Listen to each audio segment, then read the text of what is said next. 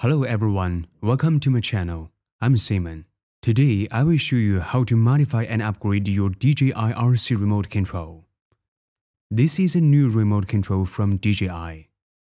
Now it is used on DJI Mini 3 Pro and Mavic 3 Classic. Its pair of built-in antennas are on both sides of the front end, quite different from the previous one in design. DJI RC is a remote control with its own screen, and it has great design, a very strong integrity, and a compact design. We are going to upgrade it and add an ALIENTECH external antenna, just like this, added here. We designed a brand new RC kit for it. The one I have is still a 3D-printed version. We will release the version later. But we have started this remote control. It's dismountable, and this part can be opened. Let's transform it now. In addition to this, we also have a feeder that is commonly used by Martians. The tools we use are X-shaped and flat blade screwdrivers. In fact, this flat blade screwdriver is mainly used as a crowbar. Here is a T6 Torx screwdriver, but I'm not sure if I will use it later. There's a pair of tweezers, and a newly added 5mm drill bit, and a head drill for the two small holes. Well, let's get started now. Let's modify the remote control. The first step is to protect the screen of the remote control first. There are two screw holes inside it. Let's pry it out with tweezers first. This is the joystick of the remote control rod. We took out this part with tweezers. This is the rubber part. We can slowly and gently pry it off from the side. It is stuck with double-sided adhesive inside. Make it. It's taken out like this. It is glued inside with adhesive tape. After opening, there are two screws that need to be removed. We use a Phillips screwdriver to take it out. The bottom of the remote control is the same as the RC Pro control. There are two small screws inside. After removing these 4 screws, all the shell screws will be taken out. Next, pry the whole surface off. We can use a flathead screwdriver to pry open the remote control, but there is a problem. It is easy to leave very ugly slide marks on the edge of it when prying it open. So here we use a relatively easier method, using C-shaped clamps. The C-clamp is available at most hardware stores. You can see that this is a C-shaped clamp. We can use some protective paper to protect the position of the clamp. Last time, I showed you our big killer in the RC Pro modification video, so we won't introduce it in detail this time. We can easily open the cover of the remote control without damage with it. We just need to make sure that it can be clamped. After clamping, we start to tighten the clamp. After tightening, we only need to apply a little more force. Amazing! Okay, its shell is already opened.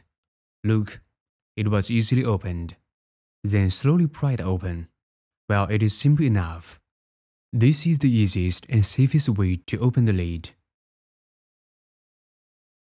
Be careful when opening the cover of the remote control. There are wires connected inside the top and bottom shell. These are 2 antennas. Let's take them out. I will remove them first and put them aside. There's a metal plate that we need to take apart. This is an aluminum heatsink. The blue glue here is heat dissipating silicone. Don't touch it, or it will dirty your hands. Okay, let's take the 2 antennas off and put them aside first.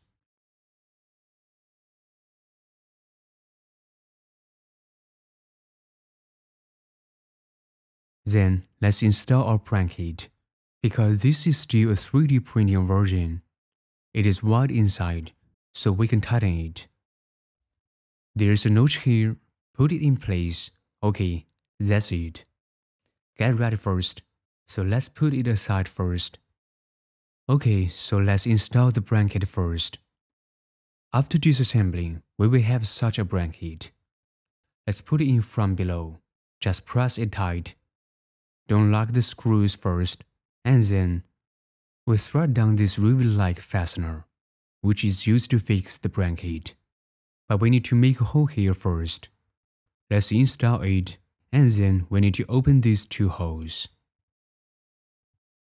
There is another one that is also the same. Okay, it's done. We can check it after we finish. There is a bracket as a template to open the hole, so the position of the open hole is completely accurate. We only need to put two fastening bolts in and tighten the nuts at the back. Got it. We can screw the nuts on first now. Next, we secure the fixture into the slot and tighten the nut on the back to make the bracket secure. And then we install the cover with the feeder wire. Pass the feeder wire through the hole of the fixed shaft. After fastening, we can use a screw to secure it. We should take care that the internal feeder wire should not be bent at 90 degrees. Otherwise, it will damage the feeder wire.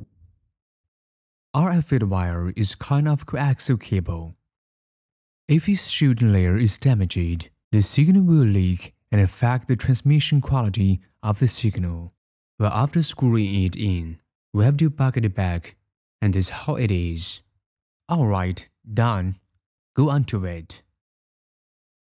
We'd better align the two positions, left to left, right to right, and just put them in. The conductive foam just now actually does not need to pass the back. In this case, we can cover it back. Let's screw it all back first. Then we plug the sock of the wire back in and plug this part in too. At this time, we can already check to see if its booting is normal. Great, it is not activated. So let's turn it off first. Okay, no problem. Let's bucket it back carefully, and we must pay special attention not to press the wire during this process. Finally, we are going to screw it back in with these two screws. Then, let's tighten up. Do all the buttons and the control work well? Okay, looks good.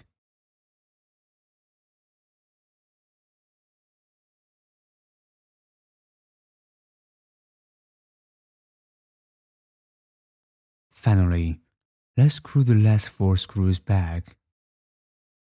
Don't forget, 2 on the back of the control and 2 in tiny holes on the underside. The joystick can still go in here. Alright.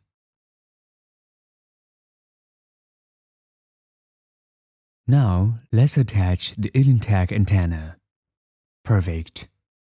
That's it. The angle of the antenna can be adjusted.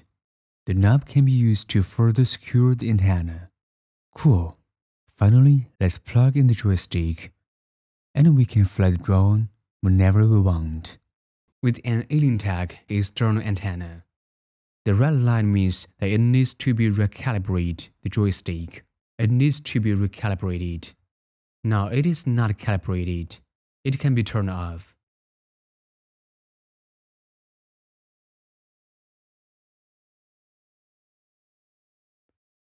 Great.